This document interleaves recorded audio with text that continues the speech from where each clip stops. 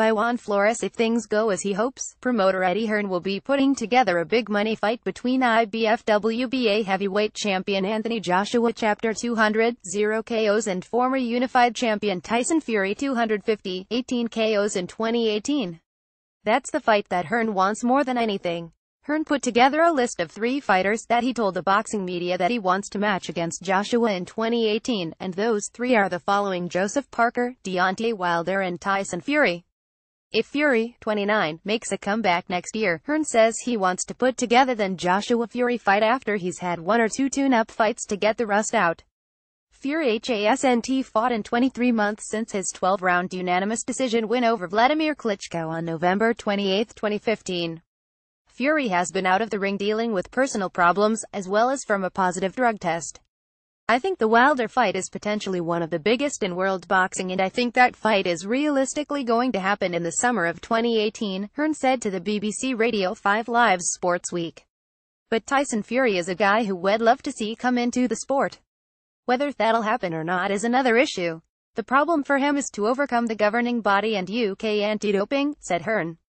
Joshua beat challenger Carlos Takam last Saturday night in getting a 10th-round TKO at the Principality Stadium in Cardiff, Wales. Joshua suffered a broken nose from a clash of heads with Takam early in the fight in round 2. The injury will keep Joshua out of the ring until early next year. When Joshua does come back, Hearn will likely match him against WBO heavyweight champion Joseph Parker.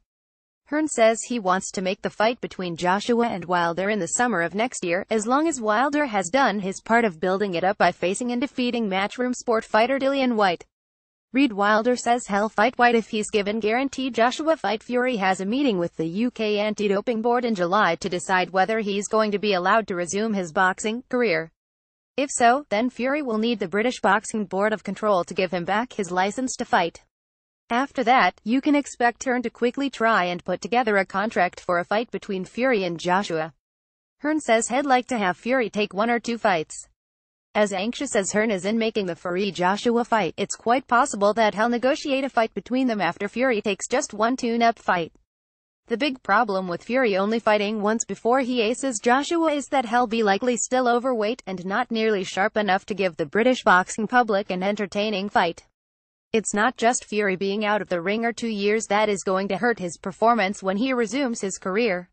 It's Fury's style of living that he's had since he stopped fighting in November 2015. Fury has put on a lot of weight, and it's going to be very hard for him to take all that weight off. There has been talk that Fury is in the 350-pound region, and maybe even higher. Fury will need to lose that weight for him to be able to fight at a high level when he does come back.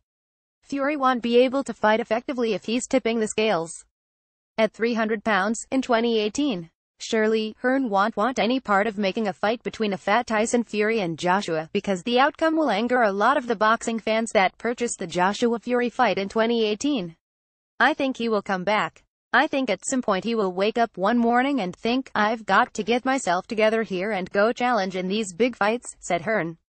Reed: Hearn giving Wilder 2 weeks to decide on Whyte fight. Fury isn't being held back from resuming his pro career on his own accord. Fury is waiting for him to be allowed to resume his boxing career by the UK anti-doping committee voting to let him resume his career or not. There's also the British Boxing Board of Control BBBFC that Fury needs for him to get permission to resume his career. Those are the major hurdles that Fury needs to get out of the way.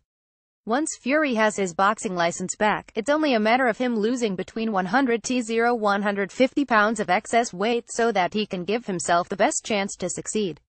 Fury and Hearn are likely going to be in a really big hurry to make the fight with Joshua, so it's probable that Fury will still be ring rusty and overweight when the fight gets made. Hearn likely won't try and push Fury to take a bunch of tune-ups before he makes the Joshua-Fury fight, because of the British boxing public being so excited about seeing the matchup. Fury doesn't need to do anything to build the Joshua fight up other than turning up for the press conferences, talking a lot of trash in interviews, and show up on the night for the fight. The fans will purchase the Joshua-Fury fight on Sky Box Office regardless of whether Fury takes a bunch of tune-up fights or not. It's one of the few big fights out there for the 27-year-old Joshua right now. There's Fury, Deontay Wilder, Joseph Parker, Dillian Whyte and Jarrell Miller. After that, if Joshua is still unbeaten, then we're probably going to be looking at him fighting Luis Ortiz, Alexander Povetkin, Joe Joyce, Derek Chisora and Hughie Fury. Young prospects like Daniel Dubois and Tony Yoka will need at least 23 years before they'll be ready to fight Joshua. The Fury fight will be ready by next year if he can get cleared to fight, and if he loses all the weight that he's put on. Those are some big ifs though, because that's a lot of hurdles that Fury will need to jump over for him to fight Joshua and do well. Reed Hearn increasing offer for Wilder to fight White. If he does with 1 or 2 fights, then I'd love to see the Anthony Joshua fight and I'd like to see it in 2018, said Hearn. Hearn has everything mapped out with Joshua's fights in 2018. He wants Joshua to win the last 2 heavyweight world titles not in his possession, with the WBC and WBO belts held by Wilder and Parker. If Joshua grabs both of those titles, then it's going to be all about him defending against all comers at that point. Hearn will be trying to find the best fights available to them. With Joshua holding down 4 titles, he's going to be in the same position that Vladimir Klitschko was in when he held 3 of the heavyweight titles. Vladimir was stuck being forced to take a lot of easy title defenses, the lackluster mandatory challengers that the sanctioning bodies would pick out for him to fight. Vladimir had to take a lot of easy fights that did nothing to increase his popularity. Now it's about to be Joshua's turn once he wins the WBC and WBO titles. Joshua will need to fight a lot of mandatory challenger for as long as he holds the titles. At some point, Joshua needs considering vacating the titles and just focus on taking the biggest money fights he can get.